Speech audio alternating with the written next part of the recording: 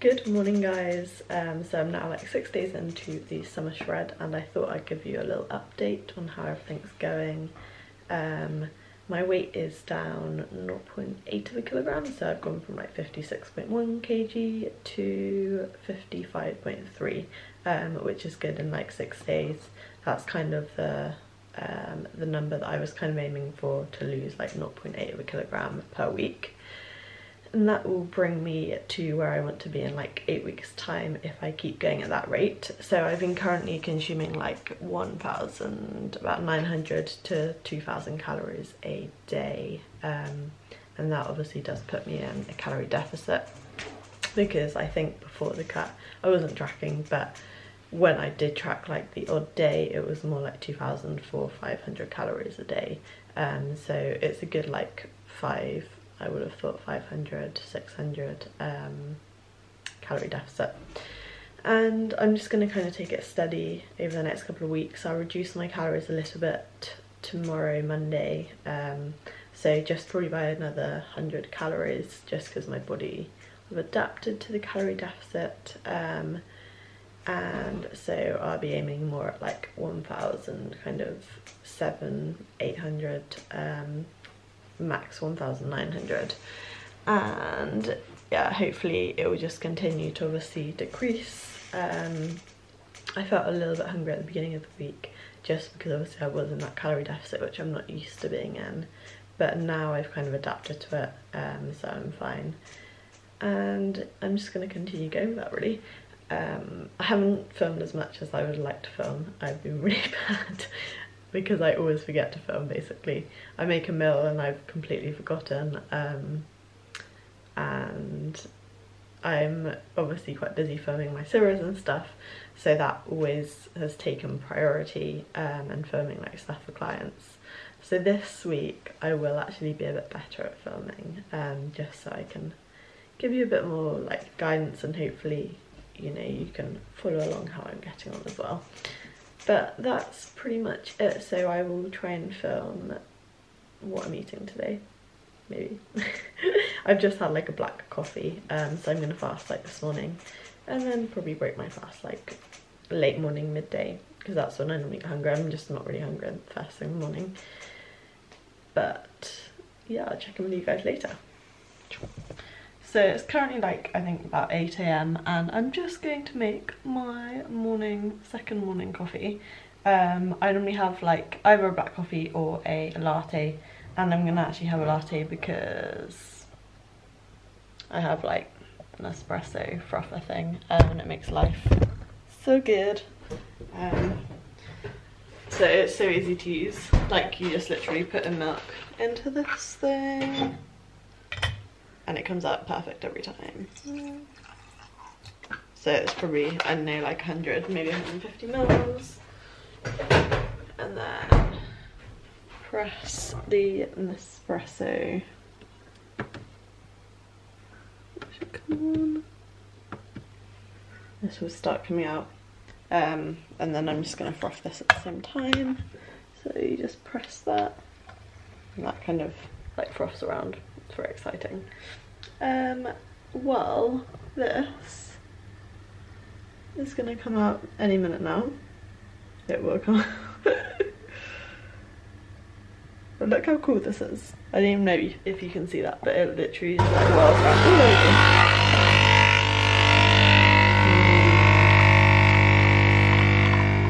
I actually just love the ritual of making it, even though I didn't really make it.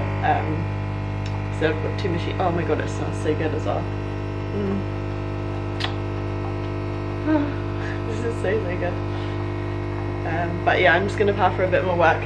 But I was going to explain a little bit about my approach to, you know, the cut. And basically the best way is, well, the first most important thing is to be in a calorie deficit. So obviously consuming like 1,800 to 2,000 calories will mean I'm in a calorie deficit of like probably about 500-600 calories at the moment. Oh my god, look how good that is. Okay, I'm just gonna actually just pour this in and then carry on talking so you guys can see. and then the frothy bit comes. And then I always have to get a little spoon because there's still froth in there. It's not one but I don't know if that's the saying, but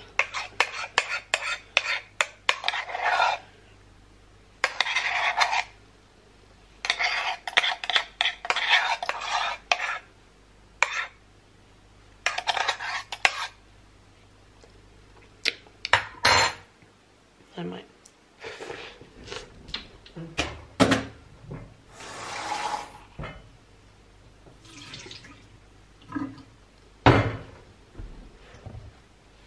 That is the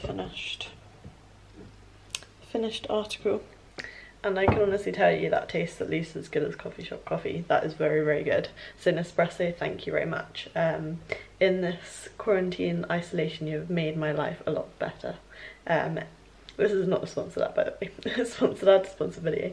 Anyway, I was saying, with my approach to food, I basically consume things in moderation, and in a cut I try and up my protein intake a little bit. So I aim to get like 20 to 30 grams of protein per meal, unless like it's a, say, a low calorie snack, like I might have popcorn later, and that probably won't, well, that definitely won't have 20 grams of protein in it. But yeah, I basically just like spread my meals out. I do generally tend to have like slightly larger meals and less snacks, just because I'm not like a massive snacker. I'm not like a really big sweet person, so if it's a snack it might be like some peanut butter and toast, or some popcorn, or like a latte. I mean, that's not a massive snack, it's more a drink, but still it's got like 100 calories in, so obviously it's worth tracking that. And yeah, I will film like a little bit of what I'm eating later, but generally like this week I've had things like chicken with veg, which is quite a standard, tuna and rice, which I'll probably have today, toast and eggs, which I'll probably have today. What else have I had? Like rice and beans. Yeah, I mean, they're pretty kind of standard things. Oats and whey I have quite a lot. Protein pancakes, I might make them today. And yeah, just generally trying to get 20 to 30 grams of protein per meal, and then most important thing is obviously staying within that calorie deficit, and that will enable you to lose weight. But it is a massive misconception. Like, people obviously try all these fad diets, and the only reason they ever work, again, is because you're in a calorie deficit. Like, fair enough, if you've got an allergy towards, say, gluten or dairy, then obviously don't have that, because that's going to make you feel really rubbish. But if not, try and have everything in moderation. The only thing I'd say is maybe cut out sugar, or try and at least reduce like the refined sugar you're having, because that can actually set off like sugar cravings, spike insulin, and make you feel more hungry, so then you're more likely to obviously binge on, or not binge, but you know, eat more than your calorie intake. So that's kind of like my general principle: everything in moderation, healthy balanced diet, you know, try and get in 20 to 30 grams of protein per meal. Veg, I don't really tend to have too much fruit, just again because I'm not like a massive sweet person, but you know, there's nothing wrong with having fruit if you want it. And yeah, I'm just gonna enjoy my coffee. I like 9 AM, and I'm just going to make my first meal of the day. So I've got this Co-op bread. It's actually quite nice bread, to be honest. Yeah, I mean, we're fairly limited in terms of what we can have in the UK, just because like social distancing and like getting supermarkets and then queues, and yeah, so it's a bit of a dire situation, but I'm sure it is pretty much in every country at the moment. So I'm just going to toast that, and I like my bread, that's not even turned on, like really well toasted. Like, I hate it when it's not very well toasted. And then I'm going to have that with eggs. So yeah, those were like the only eggs I could actually get in the supermarket, so I was actually quite lucky I could even get some. And then just butter as well on the bread, and that is going to be my meal one, so I'll show you guys when it is made. So this toast did get really toasted. It's slightly thinner than the toast that I've been used to, and I forgot how. Comment below what you think about how toasted that toast is and whether you would eat that, because to me that's like almost perfect. It's maybe a tiny weeny bit too toasted, but yeah, let me know your thoughts on it. So I like to leave this toast so it's almost cool before I spread the butter, but because this obviously is quite hard butter, it's still good that it's like a little bit warm, and I'll probably have like, I don't know how much it'll end up, probably about 10 grams roughly. So what I'm doing at the moment is I am tracking obviously my macros, so I'll enter that into my fitness pal, and I have like quite a good idea in terms of quantities of things. So obviously this is 2 slices of toast, about 10 grams of butter, and then yeah, that's what I'll track. And obviously butter is high in fat and high in calories, but I prefer the taste of it to other spreads, and I don't have obviously very much, as you can see. I spread it quite thinly. Nice salted butter, that'll do. And then I'm making it into soldiers because I'm like a little child and I love like dippy eggs or eggs and soldiers, whatever you want to call it. Yeah, it is like childhood fun. Yeah, and so that is meal number one. Okay, there's not a lot of veg obviously on there, but I'll have that later. And let's just check to see if the egg is perfect. So I put it in for just over 5 minutes, and normally, let's see. Let's stick this in to see if it's yes. Yeah, so I'm just gonna enjoy that. So I literally just come back from a walk and I've decided I'm gonna make some protein pancakes because I love protein pancakes. So at the moment I've got like this gold standard chocolate whey because it always has to be chocolate with me, and I'm gonna top it with banana and berries and then peanut butter.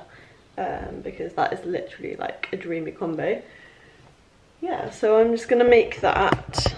So what I usually do, I might not use as much egg as I usually do, because obviously egg is a limited commodity at the moment, is I will put a bit more protein powder instead. I do 1.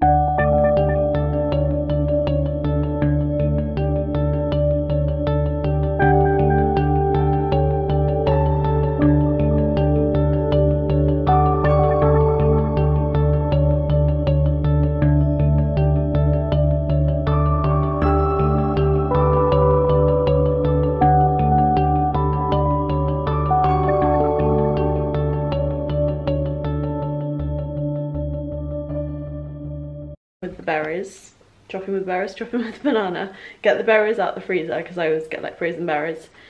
Put the berries into the microwave and then give them a little mash. And then we make the peanut butter because unfortunately it's not proper peanut butter. This is like the saddest thing. I thought this was actually going to be quite good. I'll show you guys. So I got this powdered. I don't know if anyone's ever used it. I would not recommend it. Get normal peanut butter, but that's what I have. So I'm going to use this powdered peanut butter chocolate flavour, because chocolate is life. I've only got 2, that might, I've got 1 which isn't really open. So that, yeah, they're exactly the same. So I'm literally just gonna put this into a cup. Let's get that on. So to make this, you literally just put heaped, I'll probably put quite a big heaped teaspoon in. And then you can either make it with water, or since I've got milk here, actually now I put a bit of water in with that. You really don't need a lot of water, just a little bit, and that makes it quite liquid. So obviously the thicker you want it, the less water you put in, and that's the kind of texture, so it is quite like peanut buttery, to be honest. And the pancake is nearly ready to flip. So I haven't been quite as efficient as usual just because I've been talking when I've been making this. So let's see, you can have a little look at that. And then, so it's getting nice and bubbled, as you can see, and it's perfect to flip, and just like that.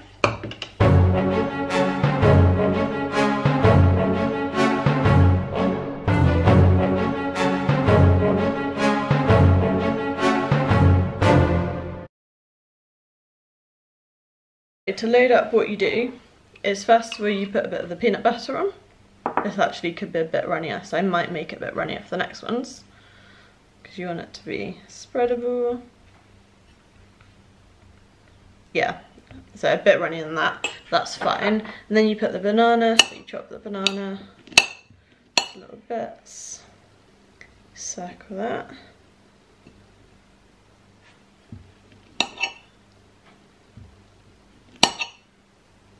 My other pancake is probably ready. And then you put the berry. Like, I crushed these berries because I like them crushed.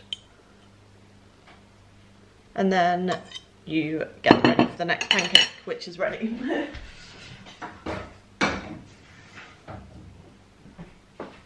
Like so.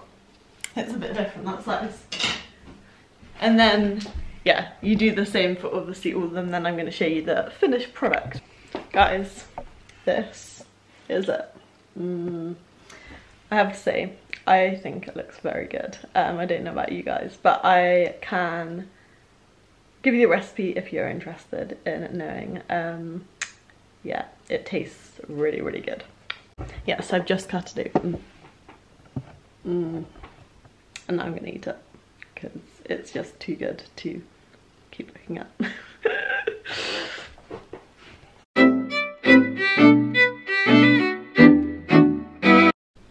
So for my next meal, I've got this, which is actually, I don't normally just have these kind of packaged things, but they look quite nice in the supermarket. And then I thought I'd have some peas with it.